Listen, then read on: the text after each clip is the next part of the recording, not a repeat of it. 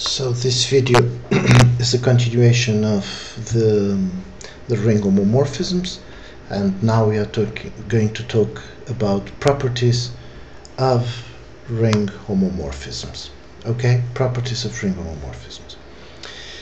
So in the explanation of these properties, I'm going to use phi.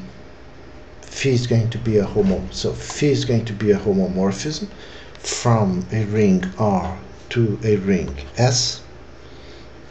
A will be a subring of R, and B will be an ideal, okay, of S. Okay, so we have a ring here and a subring here. Okay, phi will be an homomorphism so we have a ring S here. Okay, so this will be a ring S, and this will be B, but B is an ideal. Okay, so it absorbs products. Okay, and we will have phi, a homomorphism from this ring, from ring R to ring S. Wait a sec, I should, this is not S. I made a mistake here, right? So phi is the homomorphism, that is okay. From a ring R, this is a ring R, this is a ring R to a ring S, and A is a subring of this ring, and B is a subring, a special subring, an ideal, more than a subring, an ideal of S. Okay, I'm going to use this notation. Okay, very first property, for any R in the ring, and for any positive integer, we have phi of nr. So R is an element here in the ring.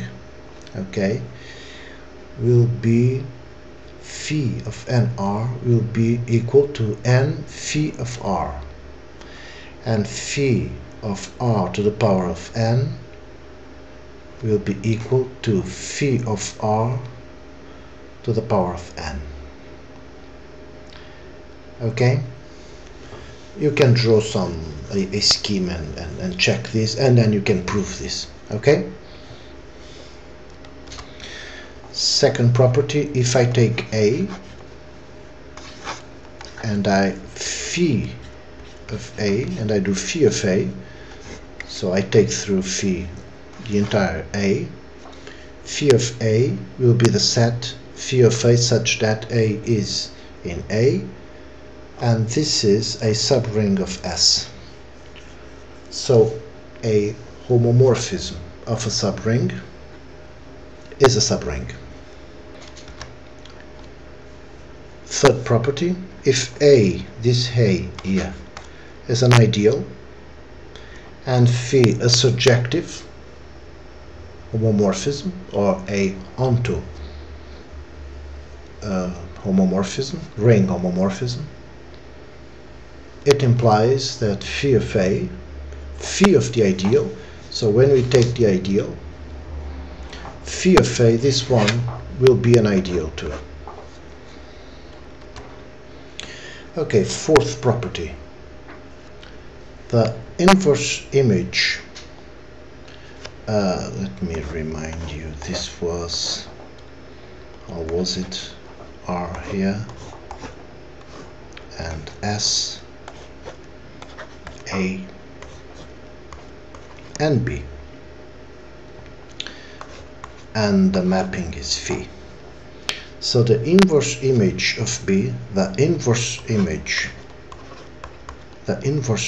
of B will be R in the ring R, such that phi of R is in B. Okay, so the inverse image of B will be an element R here, such that phi of R is here. Okay, and this is an ideal of the ring R.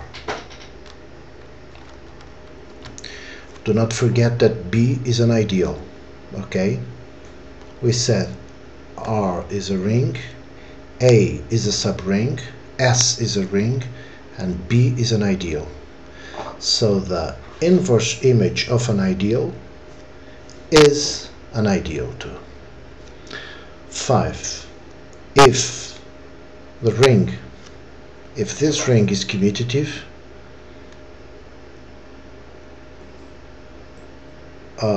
phi of R will be commutative too. Okay, if we have an homomorphism, so it will preserve commutativity. Okay, if the ring R has a unity 1, a multiplicative identity,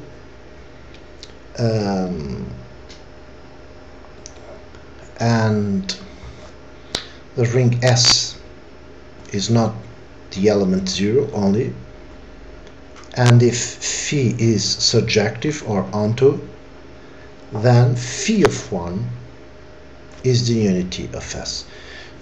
Check very carefully these conditions here, okay, because this is very important. 7. Phi is an isomorphism if and only if phi is an isomorphism if and only if phi is onto, there is a surjective homomorphism, and the kernel of phi is 0, meaning that phi will be an isomorphism.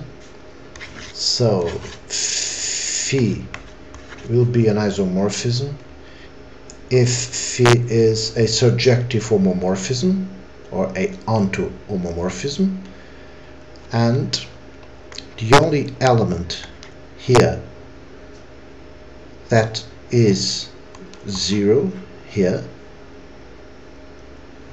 is 0. Okay, if it only takes 0 to 0, okay, then we say that phi is an isomorphism. Okay, last but not least, if phi is an isomorphism, then the inverse image is an isomorphism from the ring S to the ring R. Okay, if phi is an isomorphism, a ring isomorphism, then the inverse mapping will be also an isomorphism from S to R, which is obvious, of course. I'm not going to prove any of this.